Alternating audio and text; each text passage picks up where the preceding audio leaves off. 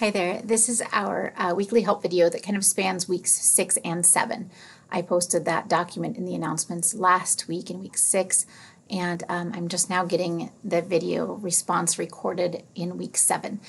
To go along with that, this is going to be a pretty short video because there are only 2 questions, but I also wanted to kind of give an explanation and an apology. I do have some family things going on. My mother-in-law is on hospice, and so we're right at the end of her battle with cancer. So sorry, that's a lot of personal information, but I just wanted to give you a heads up that there may be sometimes over the next couple of weeks that my responses are a little bit more delayed than they normally would be. But please understand that getting back to you is still a significant priority for me. And even if there are some delays, please know that I am still here. I'm still working on getting responses out, but that's one of the reasons that this video, it took me a little bit longer than normally it would.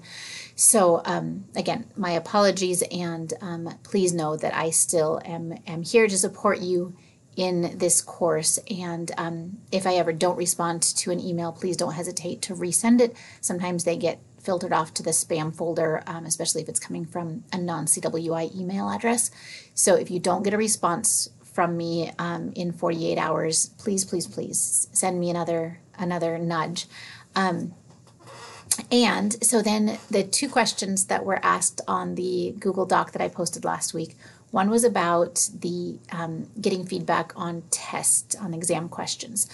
And the short answer to that is that in order to preserve the integrity of the testing materials, I don't make the answers available, the correct answers available for those exam questions. As you look through your results for an exam, you should be able to see your answers and whether they were correct or incorrect. But if at any point you got something counted wrong that you don't understand why it was incorrect, feel free to take a screenshot of it and send that to me, or just email me and say, you know, on exam 2, this question, I don't understand why I got it wrong, or whatever.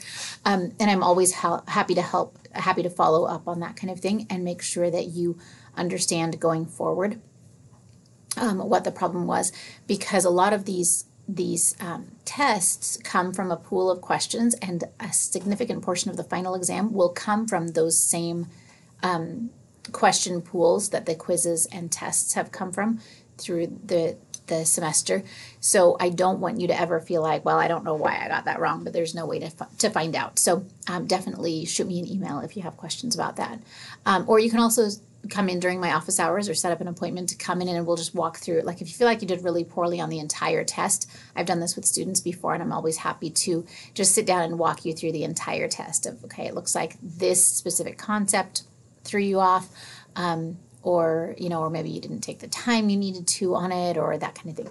So I'm happy to do that with you at any time. And then the other question was about dreaming in Spanish. So you'll hear kind of the conventional wisdom is if you dream in a language, that means you're fluent in the language. And, you know, probably if you're in this class, you're not at the point of being fluent in Spanish, but you may be one of those people who language is just, is a very, forms a very significant part of your awareness of the world and your interaction with the world. And so as you've developed some level of conversational abilities in Spanish, that is transferring into your dreams as well, especially if you're studying right before you go to bed. And I'm not sure all of the brain science behind it and how this ties into dreams, but I do know that when you study in the evening and then you go to sleep, that during the time that you're sleeping, your brain takes that information and stores it in a different part of your brain. It stores it into your longer term memory instead of your short term memory.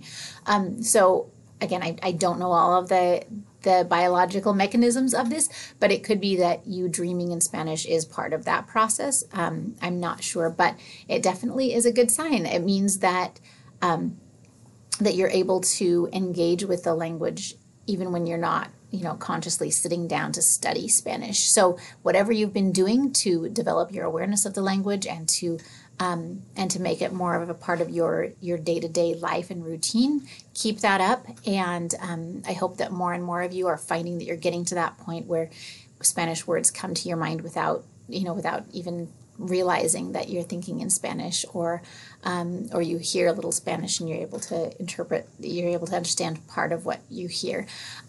So keep looking for opportunities to make Spanish more part of your day-to-day life, and hopefully more of you will have that kind of experience. All right, so short video, hope it was helpful, and I appreciate all of your understanding and your patience during these next couple weeks, and I will see you all online.